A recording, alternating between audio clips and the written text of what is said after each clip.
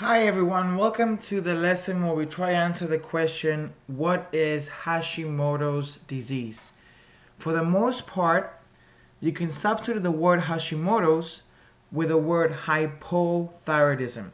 That's not true for all Hashimoto's patients, but for most of them, they will have hypothyroidism. Hypo is the Greek for underfunctioning, and thyroidism refers to the thyroid gland. So then we are talking about a thyroid gland that is underfunctioning. What is the thyroid gland? Let's talk about that first, and then we'll talk about Hashimoto's disease. Let me draw here a bad cartoon of a person, and I want to draw your attention right here on the neck. I'm drawing a bow tie in yellow. That yellow bow tie is actually the shape of your thyroid gland, and it's exactly where it's located, right there at the front of the neck. And its job is to make thyroid hormone. Thyroid hormone then works on pretty much every part of the body, and we'll talk about that part. But let's mention first that the thyroid gland is under control from the brain. So the brain sends a signal to the thyroid gland saying, make me thyroid hormone. And then secondly, the thyroid gland responds and says, here you go, here's your thyroid hormone. So what does the thyroid hormone do? Let me draw a cartoon of our lightning bulb here, because the first and most important thing that the thyroid gland does is controls the energy production from the body. And energy means power for your muscles. The other thing that it's involved in is, and I'm drawing here a cartoon of intestines, it controls the gut motility. It controls how fast nutrients are moving through the gut. Thirdly, I'm drawing here a cartoon of skin with hair follicles from it, and there are little pockets of hydration in between hair follicles with, let's say, water here in blue. It's not actually water, but thyroid gland affects how much these little hydration pockets are working, so it affects your skin hydration. Right underneath here, I'm drawing a picture of the thermometer. So the thyroid gland can affect the thermostat of your body, the set temperature that the body likes to be at.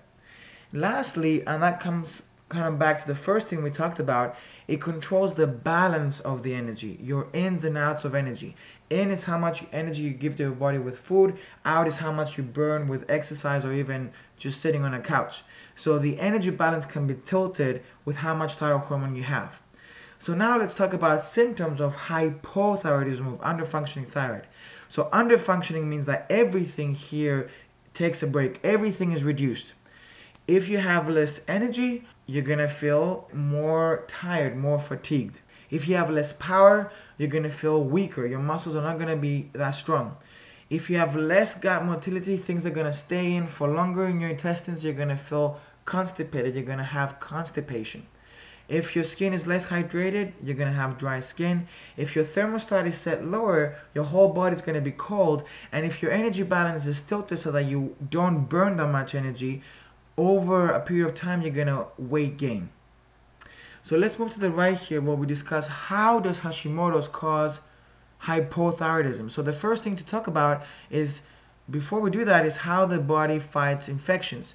I'm drawing here a picture of a bacteria, of something that causes you, for example, sore throat. And there's usually, the immune system sends soldiers, so sends this knights in shining armor to go and kill those bugs. And those soldiers that your immune system sends to battle are the antibodies. What happens in Hashimoto's disease is that the immune system gets confused, and instead of sending those soldiers to battle to fight infections, it actually sends them and they fight your own thyroid gland. Over a period of time, they destroy your thyroid gland and they make you having all those symptoms. That's an example of an autoimmune disease.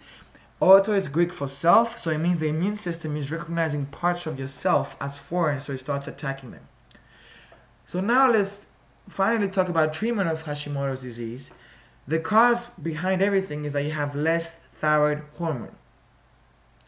So the aim of the treatment is to actually increase the levels of the thyroid hormone. It's much more difficult to stop the immune system from attacking your thyroid gland, and many times people are diagnosed way after the thyroid gland is completely destroyed, so it's much easier to just give back the body what's missing. And the way we can do that is we give the body back synthetic thyroid hormone. which is identical to the thyroid hormone that comes from our own thyroid gland. So if you were a patient with Hashimoto's and you have all these symptoms, soon after being placed on the synthetic thyroid hormone, you feel just fine. The rest of the body doesn't know that the thyroid hormone came from a pill instead of coming from your own thyroid gland. Thank you for listening.